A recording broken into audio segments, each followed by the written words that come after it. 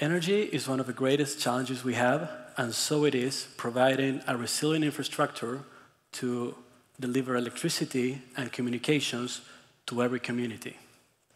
I wanted to share this picture with you because it has a powerful message to me. This picture shows the grid in all the country. It's a view of the world at night that shows where communities are and how communities and big cities are connected to each other.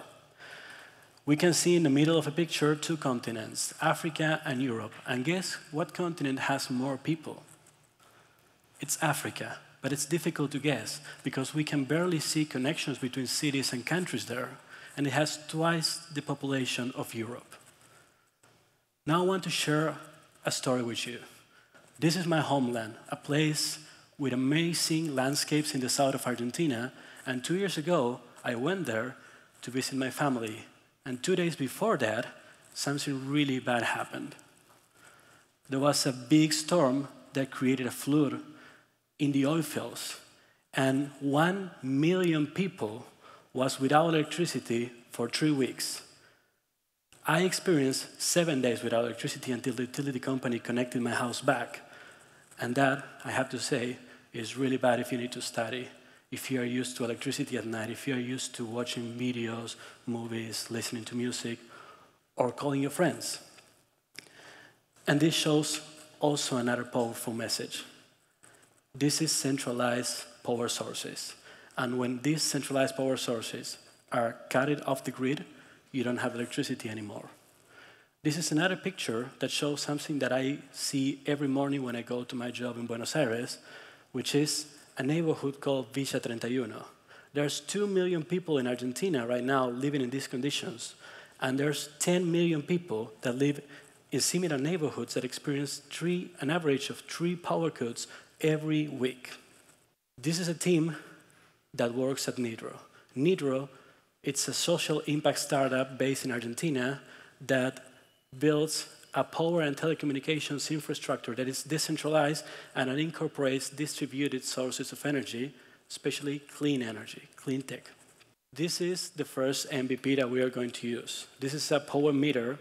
Power meters are difficult to manage, are difficult to work with because they need to be certified because of security issues and commercial issues.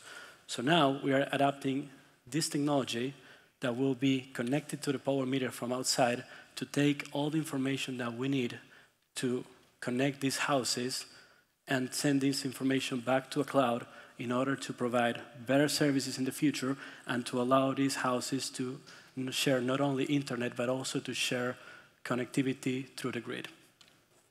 We have social impact scientists, we have economists, politicians, and we are also engaging with IEEE Smart Grid, which is the leading organization for microgrids in the world. We're also happy to say that we are starting a partnership with an NGO called Trejo on June this year. These guys are amazing. They make houses for homeless people, and we're going to build the first decentralized power grid in Argentina with them for 50 houses that look just like that in a place in the north of Argentina.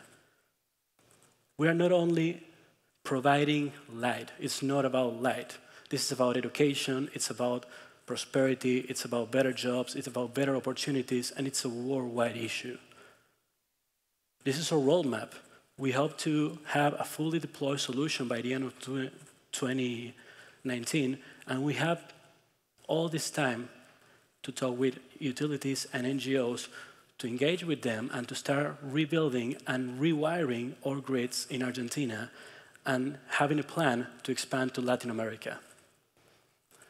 We are NYDRO. We are a startup based in Argentina that builds decentralized power and telecommunication solutions, quickly deployable, easy to use, plug and play, and secure. Thank you.